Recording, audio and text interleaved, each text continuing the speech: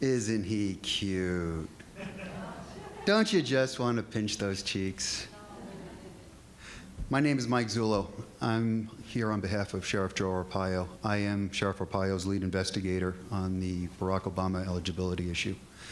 I was scheduled to talk to you for about 15 minutes, but I am going to be the guy to compress the time because I have been graciously given 2 times to present tomorrow, 8 o'clock in the morning and 11 o'clock.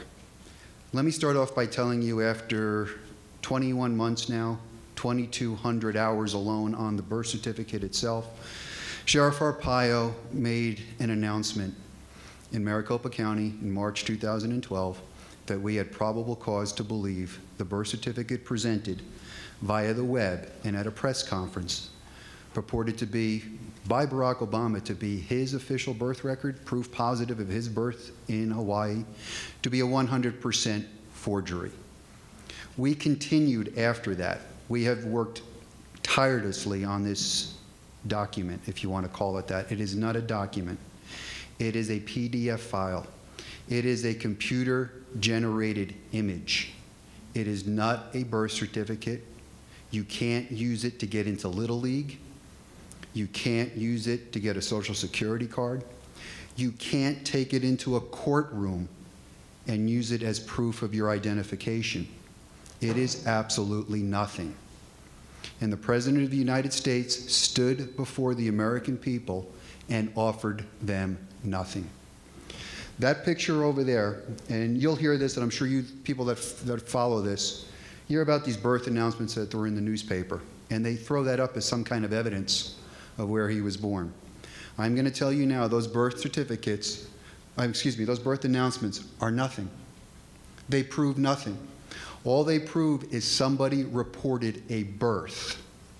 It doesn't tell you where that individual was born. It doesn't tell you who the father was. It doesn't tell you much. It tells you that someone reported a birth event. So in order to save time, because I know that they have other people that they want to get up here, tomorrow at 8 o'clock in the morning, I am going to be presenting a general overview of where we are from when we started this investigation to now, and that's for the general population. 11 o'clock tomorrow is going to be a second presentation. That presentation is for law enforcement only, state or local representatives, attorneys that understand, obviously, confidentiality. Sheriff Arpaio has given me authorization to release our evidence that has never been released before to this group. Credentials will be checked at the door. When I am done showing you what we have, you will realize that this is not a birther issue, that this is not a conspiracy theory. This is fact. The document is a fraud. And after hearing what some of these people were saying here this afternoon about unlawful detentions and TSA, I can make a biblical reference for you too. Go into the Bible, look at any king, you can trace the lineage. I can't do that here. This is the only president, to my knowledge, sitting in the White House that has 4 aliases. Barack Hussein Obama, Barry Obama, Barry Soetoro, and Soe Barka. I don't know what a Soe Barka is, but it was on a passport. That's 4 that I know of. Let me leave you with some things to think about in case you're thinking about sleeping in and maybe not coming to my presentation tomorrow. I don't know who that is. How do you know who Mr. Obama's father is?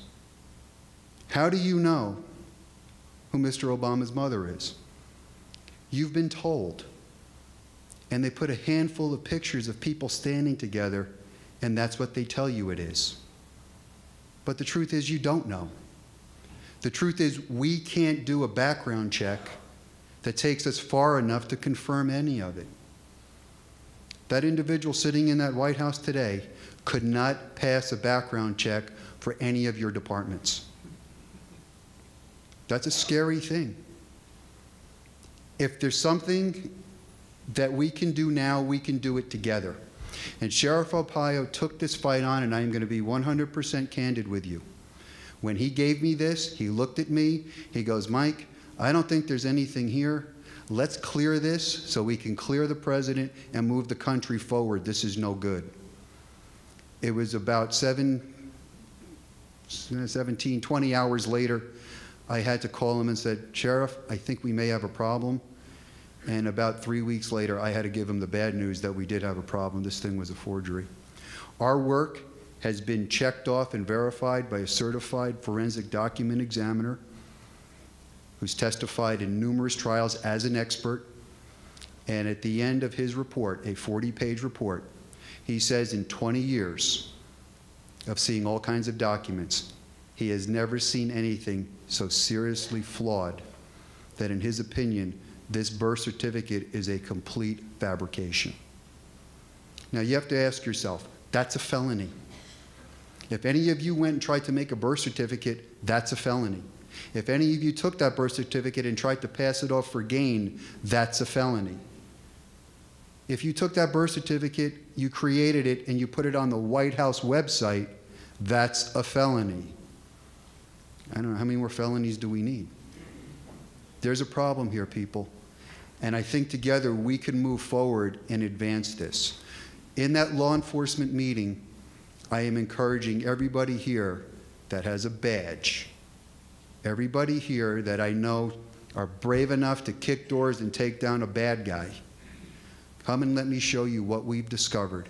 It will leave you breathless, it will leave you upset, and it will send a chill down your spine.